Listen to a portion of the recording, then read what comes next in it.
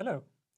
In this last video on linear system identification using least squares, I would like to discuss the limitations of applying linear least squares to dynamical systems. In the previous video, we have already seen one major limitation, that is, if we apply ordinary least squares to a dynamical system, that we basically lose our blue properties, so the best linear unbiased estimator properties, because we have this measurement noise impact, and due to the dynamical structure, due to the temporal structure of our data, that becomes also part of the regressor matrix, and therefore we also have some correlation here in terms of y and z over the temporal domain, and therefore we get problems if there is significant noise in the state measurements. Okay.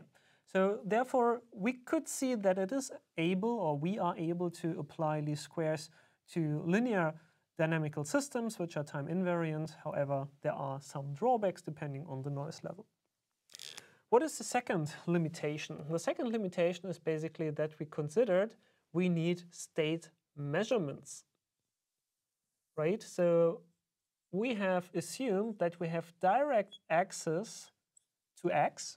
However, as you hopefully remember during our fundamental videos on dynamical systems and the state space, we have the state dynamics governed by the famous discrete time equation xk plus 1 is equal axk plus b times u of k. However, in reality, there's also a measurement equation which says y of k, so the actual measurements are some mapping of the states and the inputs with additional parameters in C and additional parameters in D. And we had assumed so far that this was basically the zero matrix and that this was the identity matrix. And if that is not the case, then we get problems to define Z, the regressor vector, right? So that is basically also a limitation, that we need this direct access to the states, because otherwise we cannot really directly assign the least squares problem, especially when it comes to the regressor vector, because we would need access to X in order to define especially this relation from X over C to Y. If we do not have direct access to X, then of course we get problems, because X is definitely a part of Z, and if that access is missing, we cannot define our least squares problem. So that is also a limitation, and especially for technical systems, but also for other domains like from biology or social sciences and so on. Normally it is questionable if we have measurement devices, sensors, or any kind of empirical evaluation mechanism which is able to give us complete access to the states, right? So this is also a limitation, because in these applications we would not be able to apply ordinary least squares using this closed form solution. The last but not least, the last limitation is that, of course, it is limited to linear systems, right? So